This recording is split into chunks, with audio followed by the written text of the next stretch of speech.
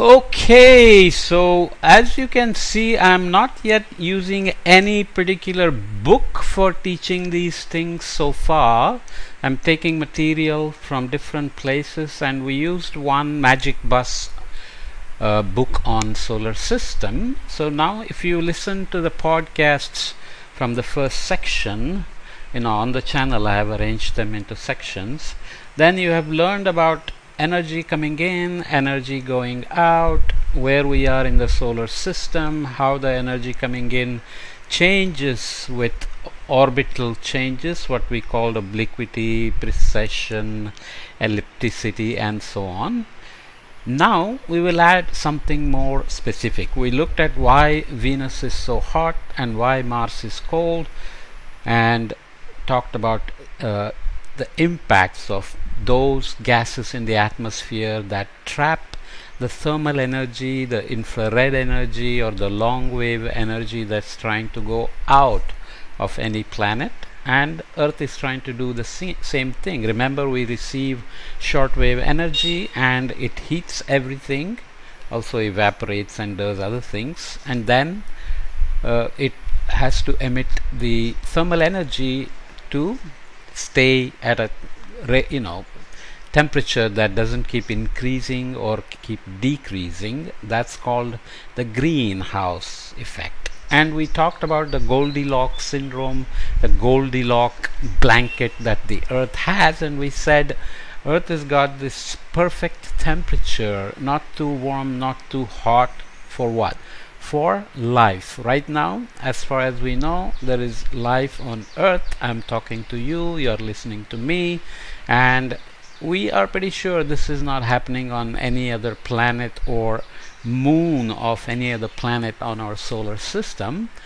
And the general idea so far is that there must be some reason why life has evolved on Earth, and we have evolved to be so powerful, we can perturb the environment so much, and now we are trying to learn how to reduce our impacts and so on. Right? So in that context, greenhouse effect is very important, because that's the key process by which the energy coming in and the energy going out are balancing, and that balance happens at a certain temperature. I mentioned also that the thermal energy is proportional to the temperature times power to the power of 4. So if the body is emitting thermal radiation, then that's the black body radiation that we assume is happening. Usually you receive energy like the blacksmith's iron in the fire, and as he puts more and more energy, it can get redder and whiter depending on how hot it is. So the energy coming out depends on the temperature at which the energy is coming out. Okay? So we already learned that the sun is sending us energy, and some of it gets reflected, and they are in different wavelengths. Some of it is getting absorbed at the top. We said the ultraviolet energy gets absorbed in the upper atmosphere. If you're an older student learning from listening to this podcast, then you probably heard that in the stratosphere, we haven't defined it. If you don't know what it is, don't panic, don't worry about it. It's the upper atmosphere, let's say, where the UV, strong UV, damaging UV to us, is absorbed by ozone molecules.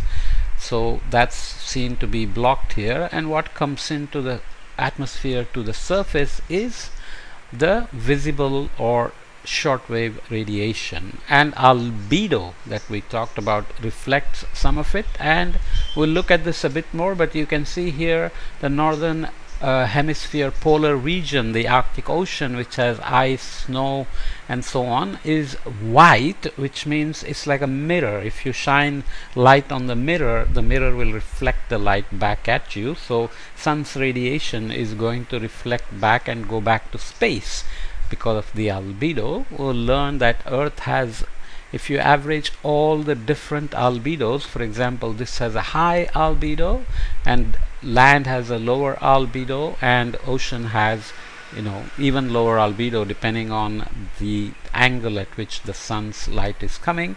We said that when you're flying, if you have ever taken a flight, if you look out the window, which you should, if the sun is on at some angle, then the reflected light from the ocean can be very bright, but if the sun is above when you're flying, then ocean can look very dark.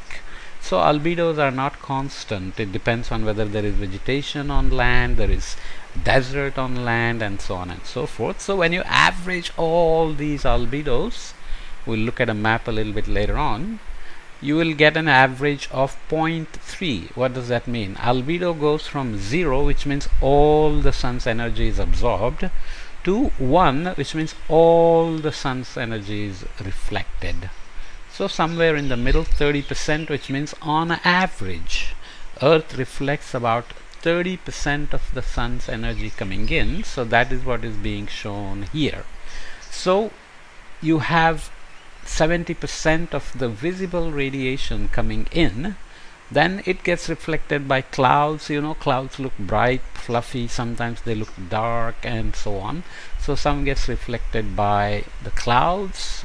There are also other gases like water vapor, which can also, you know, allow the sunlight to come in or absorb it, and so on. So we'll see how much actually makes it to the surface, and then we'll see what happens to that energy. And that energy, of course, is converted to thermal energy, as we already learned, which has to go back out, right? That determines the average temperature of the Earth. We always talk about average temperature because depending on where you are living, you know that you are living in either a cold climate or a warm climate, and you know a place that is colder than your town, let's say, or a city, and so on. So temperatures vary from spot to spot, and when we do these energy balances, it's easier to talk about total energy coming in, total energy going out, average temperature. We call it global average, and sometimes you hear things like global warming.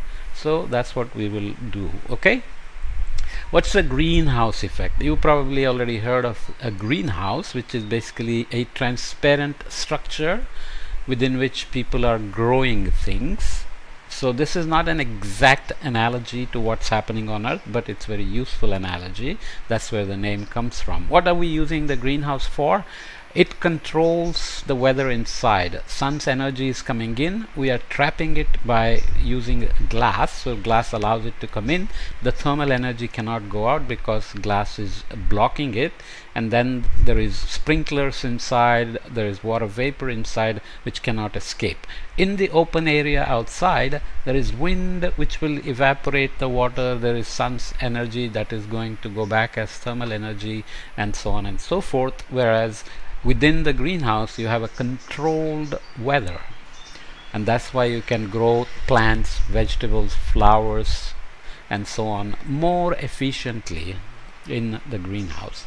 So this is an analogy to some extent to what we are talking about. Earth has a greenhouse effect, which we already mentioned. There are certain greenhouse gases which we will look at, which allow the sun's shortwave energy to come in, and they block the outgoing long wave or thermal energy or the infrared energy. That's what we call the greenhouse effect, right? So we'll proceed with that greenhouse effect by looking at the real world now. So we talked about the ultraviolet radiation, the visible radiation, and some of that visible radiation is going to fall on the clouds, and if the cloud is bright white, it's going to reflect some of that light and energy. And if there is a molecule like CO2 or water vapor or methane, they allow the sun's energy to come in.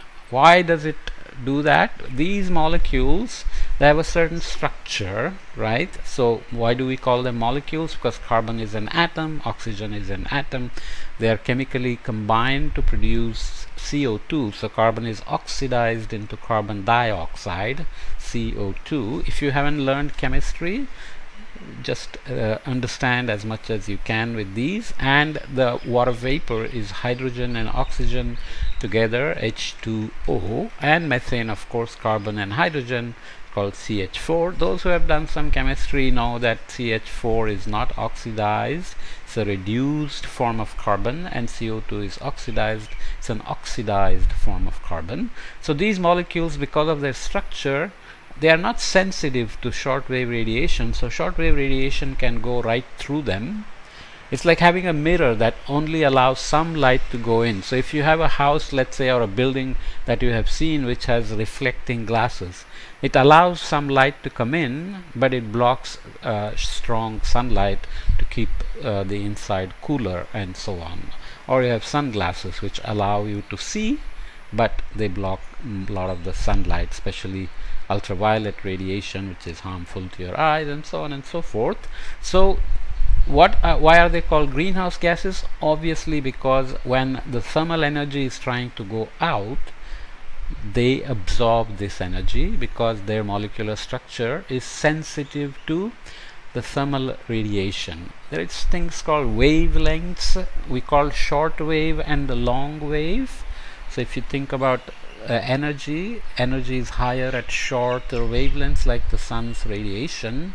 Long wave is thermal energy. Your body is emitting thermal energy which doesn't burn you. When you have a fever, it goes up and your mother can feel it and say, oh my god, you are having a fever, and so on. Or you can use a thermometer to measure it as well.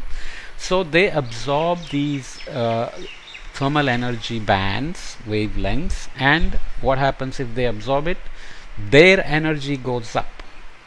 So the molecule begins to have movement, either rotation or bending. If you don't understand, don't worry about it.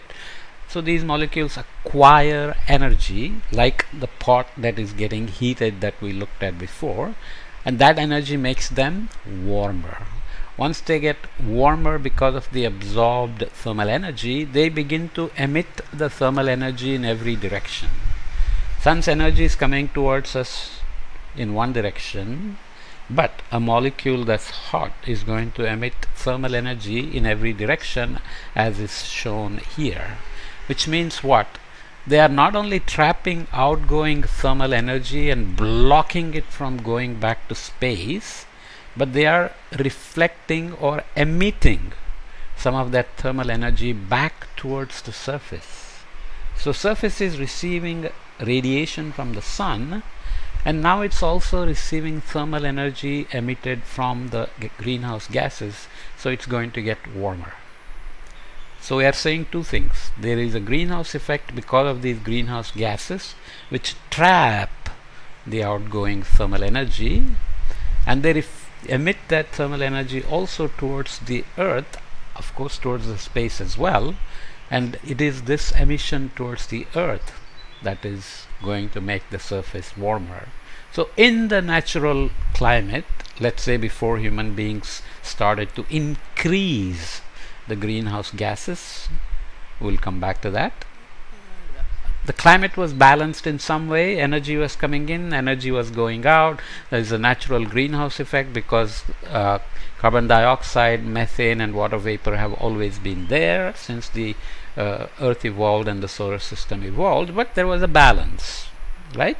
And the balance changed over time because the sun's energy also changed over time. Remember, we talked about sunspots and we talked about orbital changes, and that changed the energy coming in. We talked about ice ages, which we'll talk again, and that changes the reflectivity of the sunlight and so on. So energy balance is not constant throughout the time, but it changes, which means temperature also changes, but it is in some kind of a balance. What are we doing? We are increasing the greenhouse gases, mainly carbon dioxide, but also methane and water vapor, by our activities like the fossil fuels we use. We burn coal, we burn petrol, we burn natural gas, and we are growing rice which produces methane. We have a lot of cows which produce some methane. And why is water vapor in the atmosphere changing? This is very intuitive. You know it, and yet you may not be able to answer it, but if you think for a second, you may be able to come up with the answer. Here is the question. Does warm air become more humid, or does cold air become more humid? I think you know the answer. Cold air is drier, has less humidity, water vapor, than warm air. Warm air holds more moisture, so often in Mumbai, where I'm sitting right now as I'm recording this, in this month of May, just before the monsoon, temperatures get very warm. Why? Because the sun is coming north across the equator and land is heating, ocean is heating. Warm air wants more moisture, it's very thirsty, so it will begin to pick up moisture from the ocean evaporation, from water in the soil, water in the lakes, and so on, and it gets more humid. Okay, so when we warm the temperatures because of increasing greenhouse gases, we increase certain greenhouse gases in response to the warming, like water vapor. What does that mean?